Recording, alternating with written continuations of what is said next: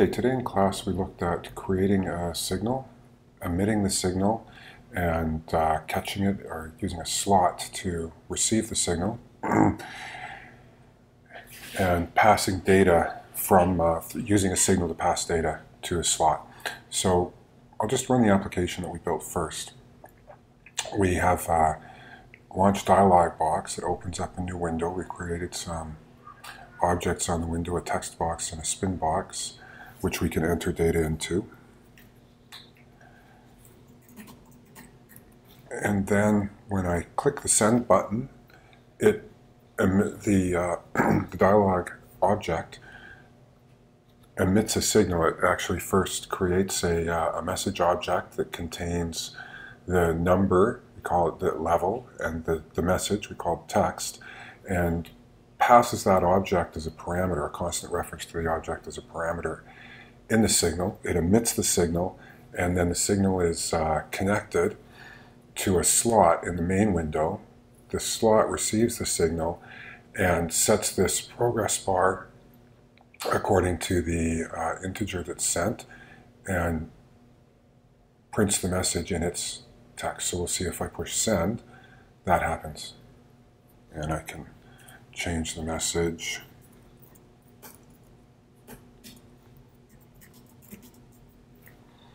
And change the level and push send, and again it emits this signal again, this time with the new parameters, and it's received in the slot here and the state is updated. Okay, so let's have a look at how we did that. So the main feature that we're trying to expose or examine today, learn about today, is creating our own signal and using it to notify another object of an event that has happened.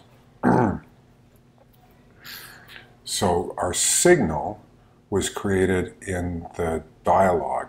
If I look at dialog.h, we've added a signal, notify message sent, and look at the signature. It takes a constant message, reference to a constant message object as a parameter. Now notice with the signal, there's no actual implementation, just a definition of the signature.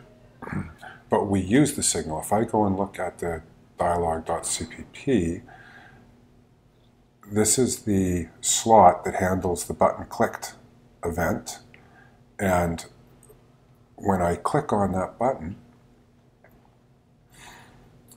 I create a message object. So here I instantiate a new message that has the plain text and the value set at construction time. We'll see in a second, we have a 2-hour constructor. And then I emit the signal. So the signal is called notify message sent.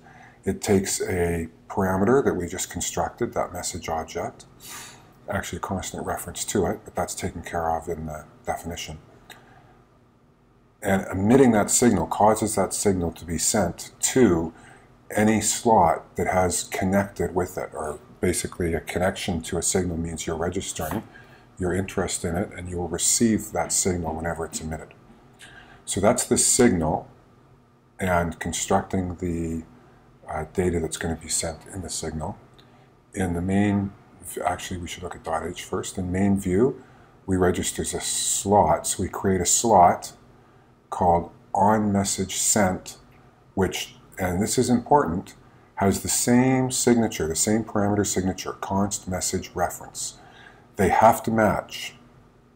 If any signal that I'm going to, in order to connect a signal to a slot, the parameters must match.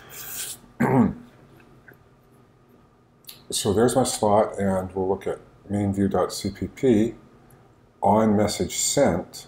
So when I receive the notify message sent, it runs this slot, and I set my UI text message window to the text that I get out of the message object I received, and I set my progress bar value to the integer I get out of the message I received. Okay, and then one other thing we have to look at is the connect. Where do we actually hook up the signal to the slot, register that this slot is interested in this signal, and that's this connect statement right here. And the connect statement takes 4 parameters. The first 2 parameters are a pointer to the object and a function pointer to the function in the object that is the signal. In this case, it's dialog notify message sent. And notice when we do function addresses of functions or function pointers, we have the ampersand in front to take the address. We have to give the full name with the class specifier, so dialog : notify message sent. And we don't include the parentheses at the end. Okay, and then that's specifying the signal or the emitter. And then the next 2 parameters are specifying the slot that's going to receive the signal. So this is a pointer to the current object. That's the main view, or maybe main window if you just took the default name. And the name of the slot is on message sent in the main view object. So again, take the address of the function. Main view is the main view : to fully scope the function name on message sent. And that's this guy right here, the slot that we're registering. So the connect says we're connecting that signal to that slot. So when I create the dialog, I connect the signal from that dialog to the slot from this main window, the controller. We talked about how this dialog is lazily instantiated. So I can't do this connection until I have created the dialog, because I need that pointer to the object to connect to.